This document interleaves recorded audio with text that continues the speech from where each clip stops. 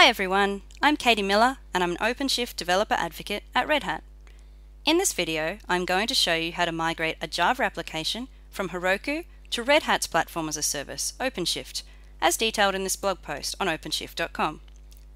The Java application I've chosen to use for this demo is the Spring Pet Clinic app, which uses Spring MVC, Hibernate, and a PostgreSQL database. On Heroku, I have the application running on Tomcat using the Web App Runner and Java 7. My machine is running Fedora 19. Let's have a quick look at the source code for the application, which Heroku has called Salty Basin 8288. Has a typical Java Maven structure with a pom.xml and a source directory containing the code and tests. The first step to getting this app ported to OpenShift Online is to sign up for an account, which lets you put 3 apps online for free. You can do that by heading over to openshift.com and hitting Sign Up. Once you have an OpenShift Online account, you should install the RHC client tools. There are instructions on how to do that for a variety of operating systems in the Dev Center section on openshift.com. Under Documentation, Installing the Client. You'll need to have Ruby and Git installed on your system. Once you've done that, go to the command line and run the command rhc setup. This will make sure your machine is ready for secure communication with the OpenShift broker. The first time you run the command, you'll need to give your OpenShift Online credentials and upload an SSH key to OpenShift, which will be generated for you if you don't already have one. Now that I'm all set up, I can create an OpenShift application. To do that, I use the command rhc app create, then give the name of the app. I'm going to call it Pet Clinic, and then specify the cartridges I want included, which is going to be Tomcat 7 and Postgres 9.2. So cartridges are the pre-configured technology components that run in OpenShift's app containers, which are called gears. This will take a minute or so to run, so while it's going, let's have a look at the Pet Clinic app running on Heroku. So you can see we have the option here to list all pets, and if we do that, you can see that we don't actually have any. So let's add some so we have some data in the application. So I'm going to create a new pet, a dog called Bear with a weight of 10. And I'm also going to add a cat called Salem with a weight of 7. And now when we go to list all pets, you can see that we actually have some data in our application.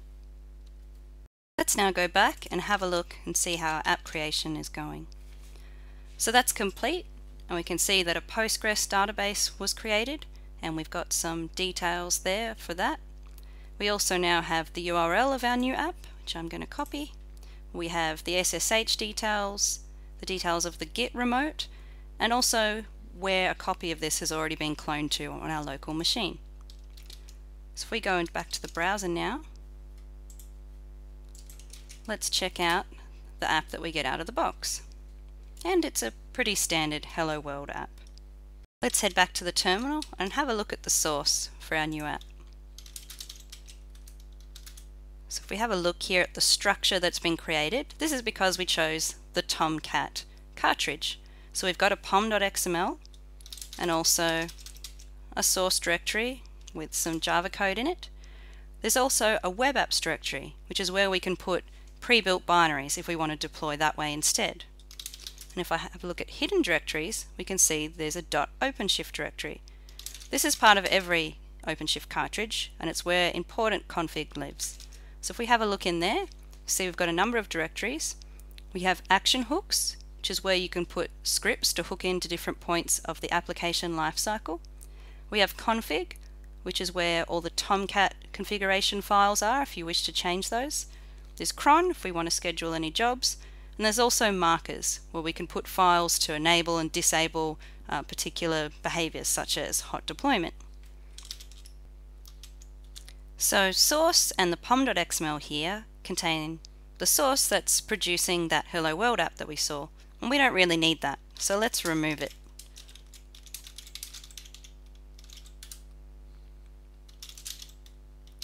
So I'm just going to check what action I've done, add that in Git,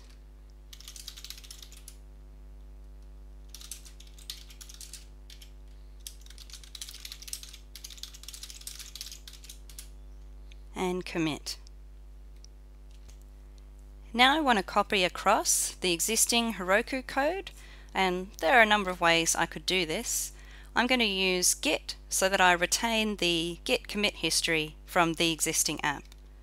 So I'm going to use the git remote command to add an upstream, and it's just going to be that directory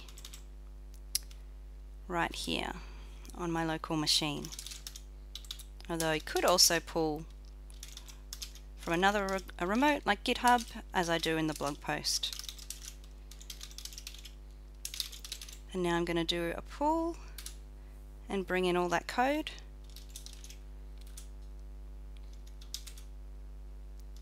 And now we've got both the OpenShift directories and that config, and all our Heroku files as well. I'm not going to need the Heroku specific files, so I'm going to remove the proc file and also system.properties, which was just specifying the version of Java, which works differently on OpenShift.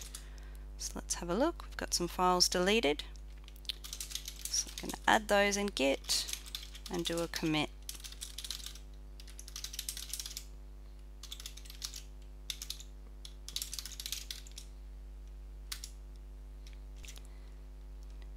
Now I'm going to add the OpenShift specific config that I need.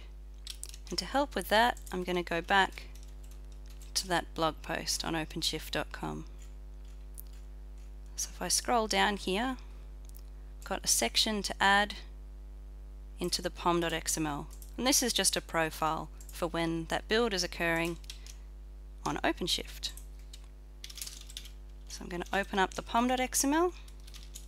Go to the bottom here after the closing build tag and just paste in that profile section with the new OpenShift profile.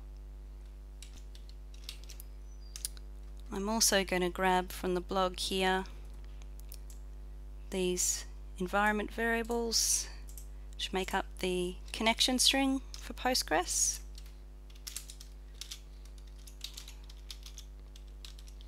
I'm going to go into the application context file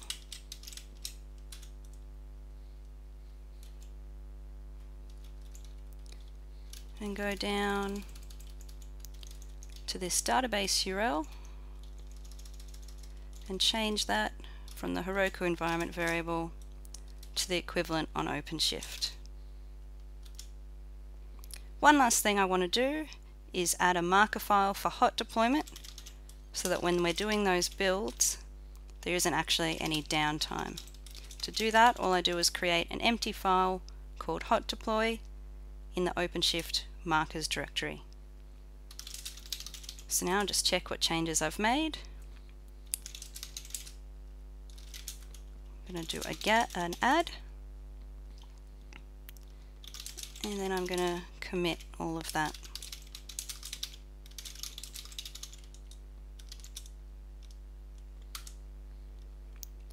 And now it's time to push all those changes to the cloud.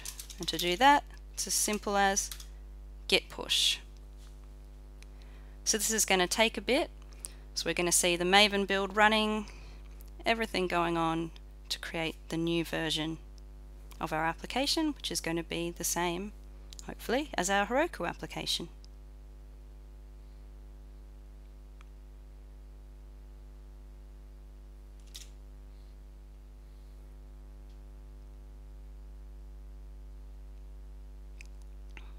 So you can see, because we've enabled hot deploy with that marker, the cartridge isn't actually being stopped.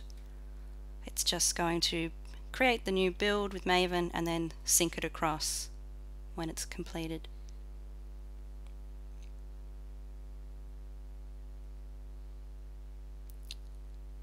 So while that's doing its thing, I might open another tab and get started on the next step, which is migrating across that data.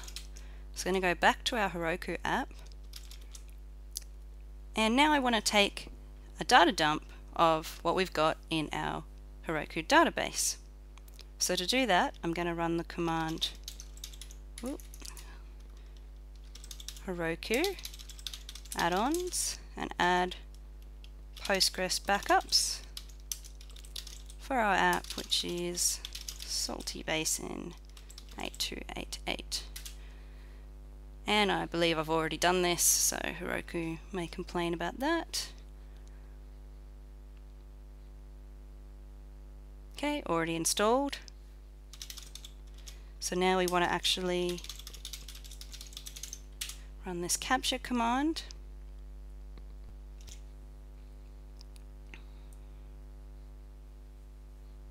And there we go. And to get that, I'm going to use curl. I'm going to call it latest.dump. We're going to use the URL we get from running the command Heroku backups URL.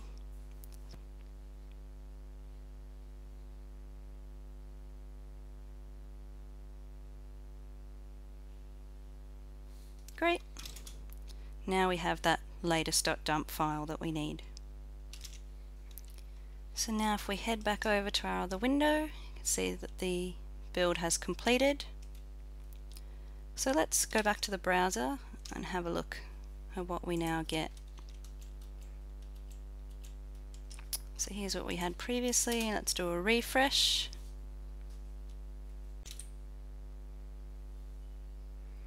And here's the site.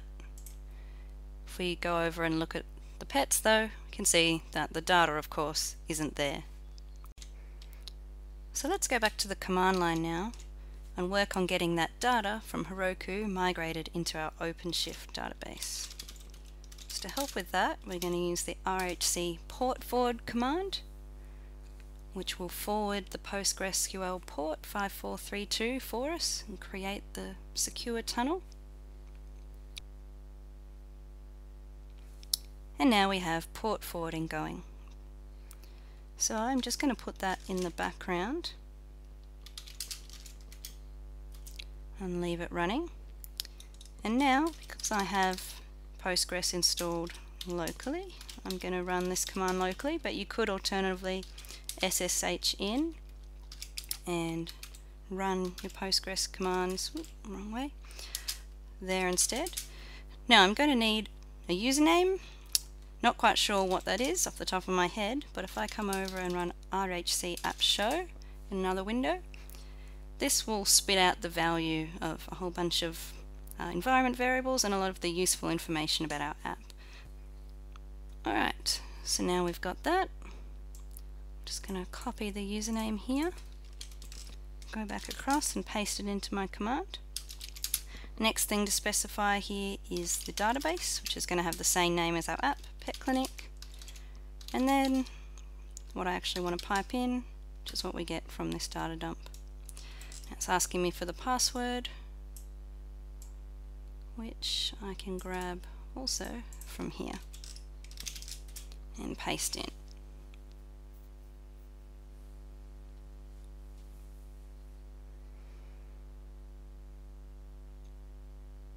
And we've got a couple of integrity errors, but it doesn't look like we've got anything too significant there. So let's go across and see if our data's actually been entered.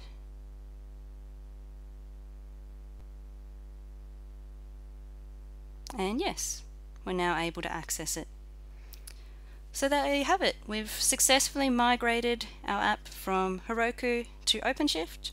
The two main steps to do that being changing the POM to add the OpenShift config, and also updating the environment variables used by the database config.